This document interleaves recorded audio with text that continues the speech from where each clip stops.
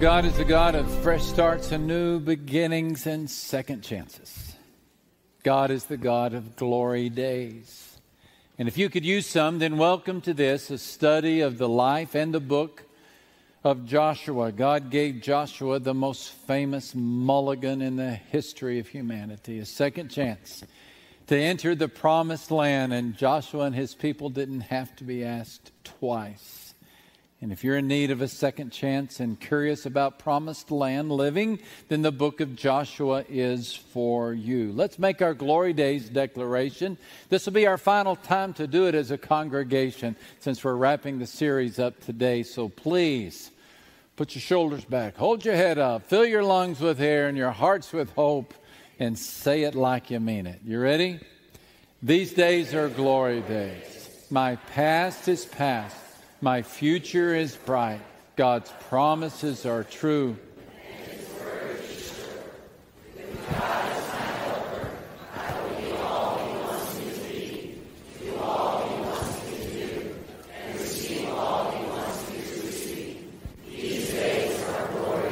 Indeed they are, Father. Grant that we can understand who we are, how you have taken up residence within us, how the very presence of Christ is in our hearts. May we just be who you've called us to be. Grant, O Father, that you forgive the sins of the speaker. They are many. And help us to see Jesus and just Jesus. Through Christ we pray. And all the church said. Well, today we bring to an end our study through the book of Joshua. I think you'd probably agree with me that 17 weeks is too short to get through this beautiful, power-packed book. Before we review what I think is the big takeaway message of the book of Joshua, can I just say again, what an honor it is to preach at the Oak Hills Church. I've often said that if God ever forced me to choose between breathing and preaching, I'm confident that I would suffocate. And no greater delight in my life than to preach here and then preach all over the world, to travel at different congregations and events. And the highlight is preaching right here at my home congregation. We did a little tally and figured out that this is isn't that good? This is my 60th series at this church. 60th series. That's a lot, isn't it? And some of you have put up with a lot of dull preaching through the years, and I appreciate it. I started when I was 3. That's why I look so young on this. And I can't think of a better way to strengthen our faith than to consider the story of Joshua. Here's the context in case you don't know or have forgotten. The story of Joshua involves 7 years of unbridled success in the history of the nation of Israel. Anyone who's looked at the Bible knows that the Bible doesn't pretend that the chosen people of God, the Hebrews, were perfect people. You're not far into the book and you see Abraham had too many wives and Esau told too many lies. Joseph's brothers sold him into slavery, and that ended up in years of slavery in Egypt. I mean, it just seems like it was one mess after another. They built 2 temples only to lose them. They were given the Ark of the Covenant, for crying out loud, and nobody knows where that is. Problems after problems, difficulties after difficulties. Other nations in the ancient world were flexing their muscles. Greece was expanding her empire. Babylonia was building her cities. But the Hebrews just kept dropping the cheese off their crackers and ended up as a remote people, oppressed and struggling, except for these 7 years. But during these 7 years, they put the enemies on their heels. During these 7 years that began somewhere around 1400 BC, Moses had died. Joshua took over the leadership. God spoke. Joshua listened, and the glory days began. The Jordan River opened. The spies went in. Rahab was discovered. God came and appeared to the children of Israel. Joshua was encouraged. Jericho was encircled. The people of Ai attacked. Achan sinned, but the people of Israel stood back up on their feet. Shechem was memorialized. The sun stood still. It's just one victory after another until the land was distributed among the Hebrew people. And they inhabited the promised land. And they went from hapless wanderers to hope-filled homesteaders. And they began to build farms, and they began to develop vineyards, and they quarried a life out of those Canaanite hills.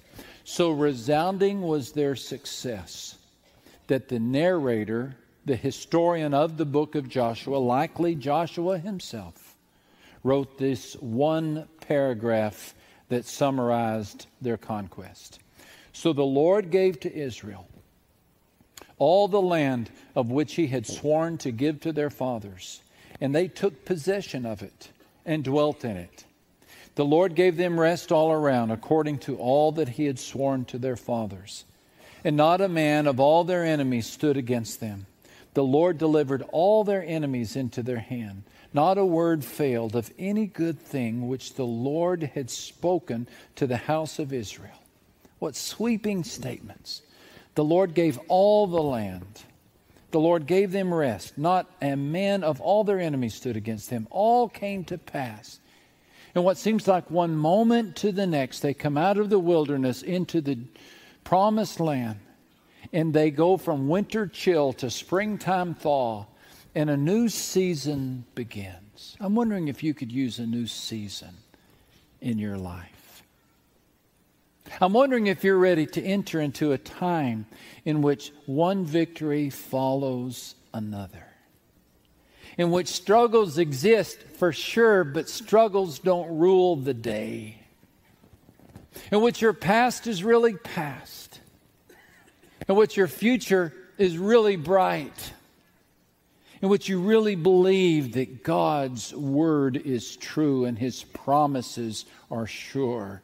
I'm wondering if you're ready to come out of the wilderness and enter the promised land. The nation of Israel, if you remember, is marked by 3 geographical locations. Really 4 if you toss in Babylonian detention later in their history. But especially those 3. Egypt, the wilderness, and the promised land. In Egypt, they were enslaved by the Egyptians. In the wilderness, they were free from the Egyptians, but still enslaved to their fear. It is when they crossed the Jordan that they came both out of the wilderness and out of their fear, and they began to walk in faith. Those 3 locations exist today. Egypt represents our lives before Christ, when we were in bondage to our own guilt, enslaved to death. Because our deliverer came and led us through the Red Sea of salvation, we too were released. Many Christians, however, get stuck right there. They have just enough deliverance to deliver them from Egypt, but they don't have enough faith to step into the promised land. They mirror the decision of the people of Moses. Remember, the children of Moses could have begun their glory days 40 years earlier. But when they had a chance to step over the promised land through the Jordan by faith, they said, "Oh, the giants are too big, the demands are too many." And they settled for a second-rate, meandering Bedouin life in the wilderness. According to many surveys, many Christians do the same. I began this study by telling you about a particular Gallup survey recorded in the book The Saints Among Us. It came out in the mid-1990s, in which it announced that only 13% of Christians would call their Christian life a victorious Christian life. Only 13% would say, "I'm overcoming temptation." Only 13% would say, "I'm pressing forward. I have more joy today than I had yesterday. I'm strong in the grace." That means nearly 9 out of 10 believers would say, "Well, I think I'm in the wilderness. A more recent study that I came across since I shared with you the Gallup study mirrors that number. It's put out by Reveal Research, the Reveal Research team, of which our own minister Greg Hawkins has been an active participant and leader. That took the number 13% down to 11%. So nearly 9 out of 10 Christians are not quite hitting on all cylinders. They're feeling like there's a disconnect between what God promised and what they are experiencing. I think the book of Joshua is in the Bible to help us come out of the wilderness and into the promised land life that God has promised. How can we see our Jerichos come down? How can we see our enemies be driven out? How can we respond in faith? The book of Joshua is in the Bible to help us answer that question. So what was the difference? What was the difference between the generation of Moses and the generation of Joshua? What was the difference between those who spent the 40 years in the wilderness and those who did more in 7 years than their ancestors did in the prior 40? Well, the answer comes down to one word, and that is inheritance. Inheritance. The theme of Joshua is inheritance. Verse 6 of chapter 1.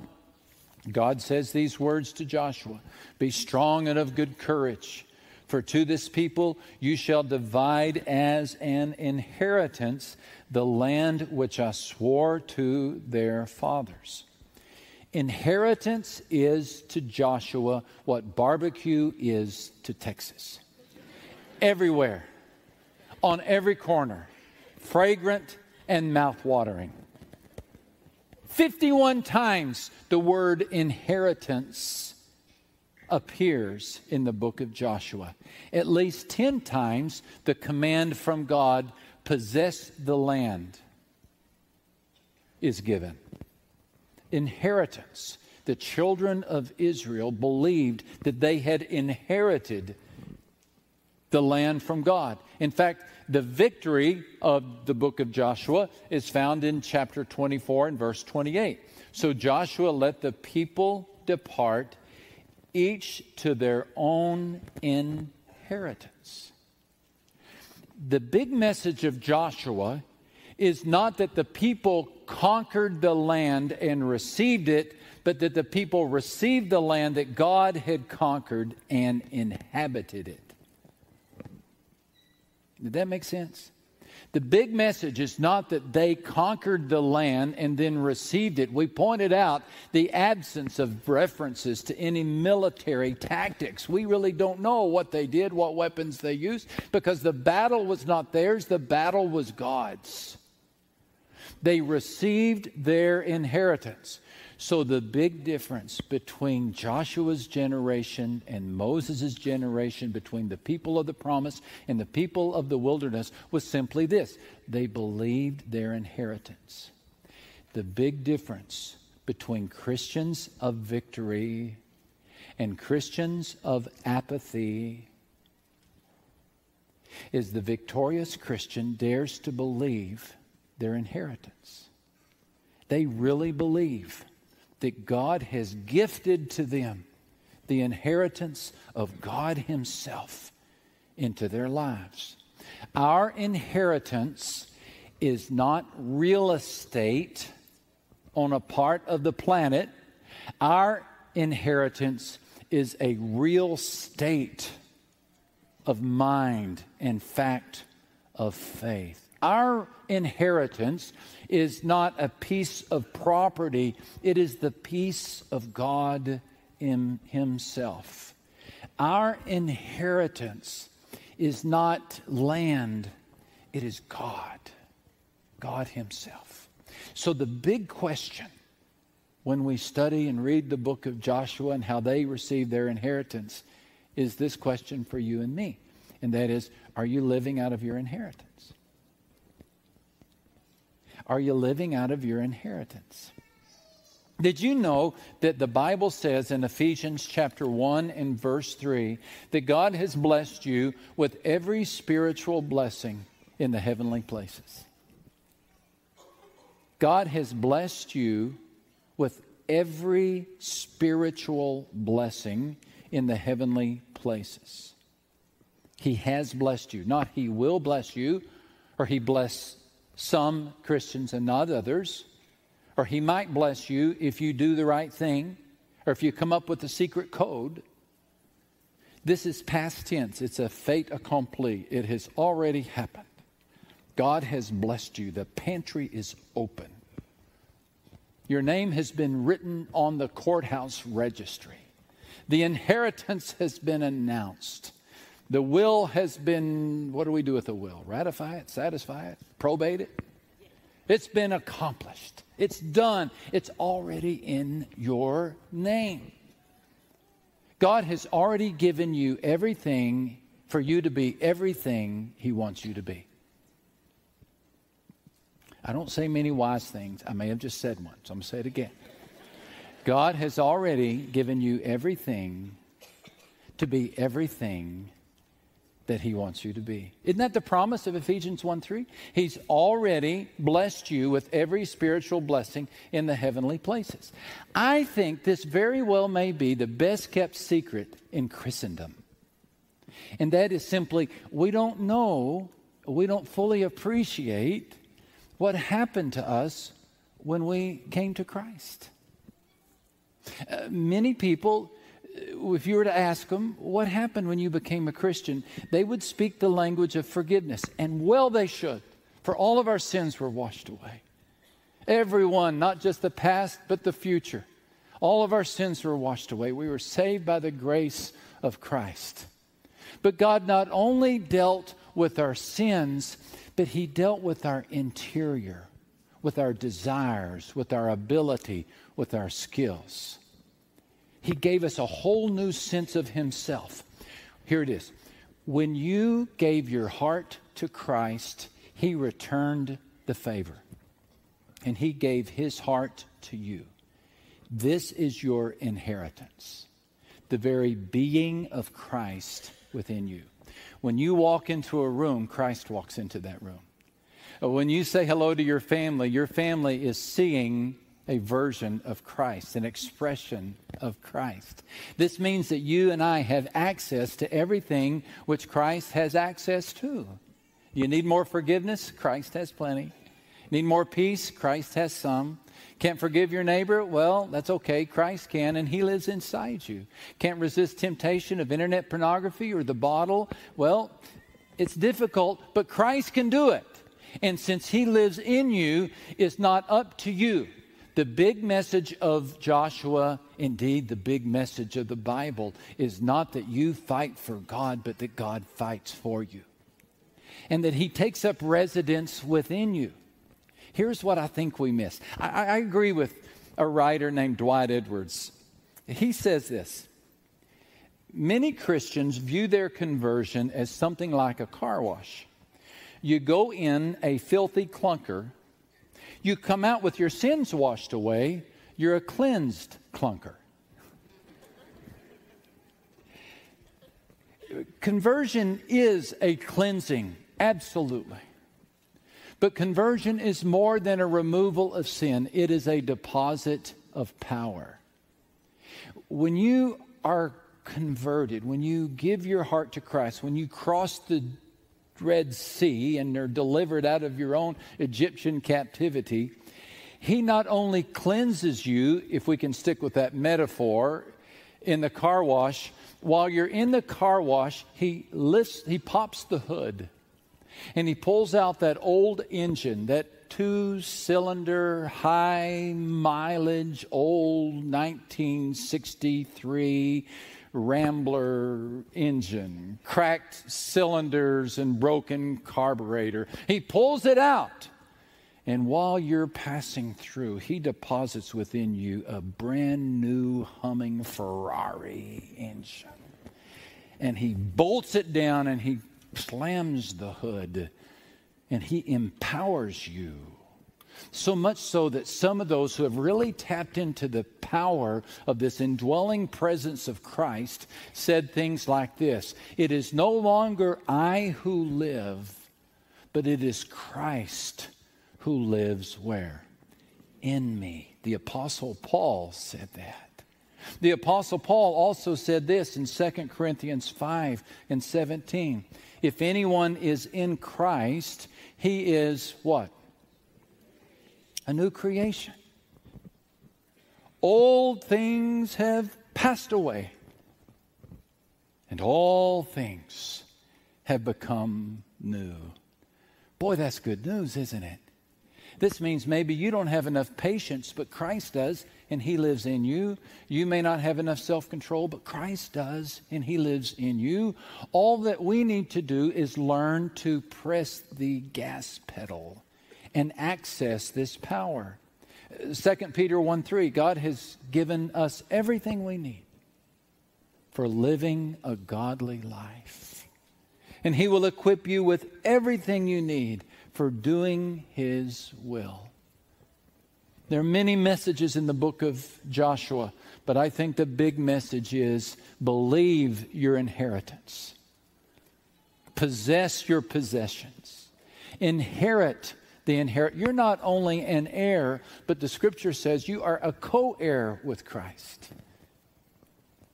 The old mindset, the wilderness mindset says, well, I have to conquer the land if I want to have it. The promised land mindset says, God conquered the land, now I'm going to enter it. The old outlook says, well, I'm going to have to earn God's blessings if I'm going to have any. The new mindset says, I have complete access to all of God's blessings, and I'm going to live in them. The old mindset says, well, I'm just a slave. I'm just a meanderer. I've made bad decisions. The new mindset says, well, I made some bad decisions, but God loved me enough to pluck me up and to plot me right here in His promised land, and I'm going to live like a victor. The old mindset says, well, I'm a victim. I've been beaten down. We made the wrong choice. The new mindset says, I'm a victor because God does not fail and God lives inside me. The old mindset says, my struggles are going to win. The new mindset says, well, there are struggles for sure, but God is going to win. The old mindset says, I guess I'm going to spend all of my life walking in circles out here in the wilderness. The new mindset says, watch out, Jericho. Watch out, Jordan River. Watch out, Amalekites and Canaanites. Watch out, you enemies, because I'm coming in the power and in the name of Christ. The old mindset says, I was born into a family of losers. I guess I'm going to be a family of losers. The new mindset says, I don't care what I was born into. I've been born again into the family of God. And now I can reverse the trajectory of my ancestry. And my children will not inherit what I inherited. The old mindset says that I have bad habits that I can't break. The new mindset says, yeah, I've got some bad habits, but boy, just give me some time. Give me some prayer. Give me some faith. I'm going to press forward in faith, and we know that every day is a new victory. So are you inheriting your inheritance? The promise that God gave Joshua is the promise He gives to you. God said, Joshua, every place that the sole of your foot will tread, I have given. Not I will give, but I have given to you. In other words, the only thing that stands between you and your promised land is a walk of faith. Everywhere you go in faith, you're going to find victory. Now, folks, we live in a world that knows so much defeat. It talks about defeat, that builds news programs around defeat. Everything is defeat, defeat, defeat. And maybe all your life you felt like it's just one defeat after another. Listen, you were made for more than that.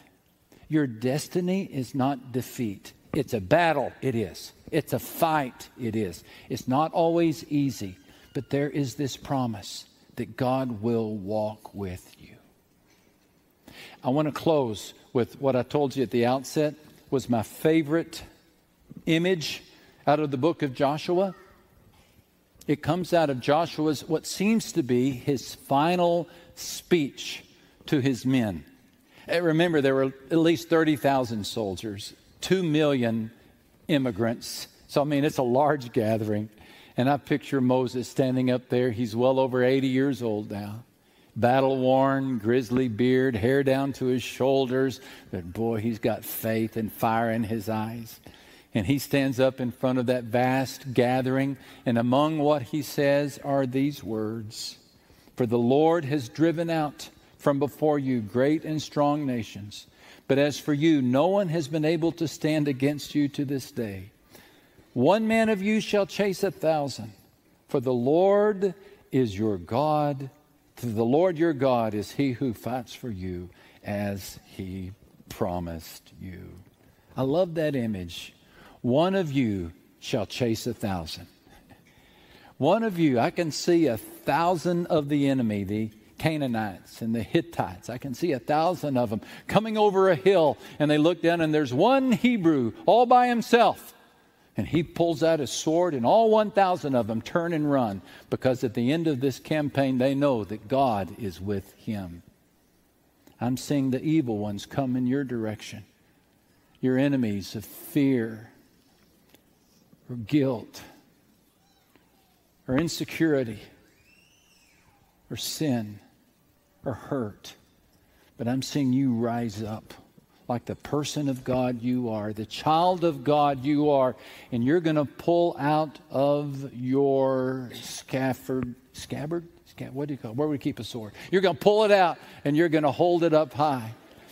God's word, your sword, and all of those evil forces are going to turn and run, because they cannot go where God is. You're going to press forward in faith.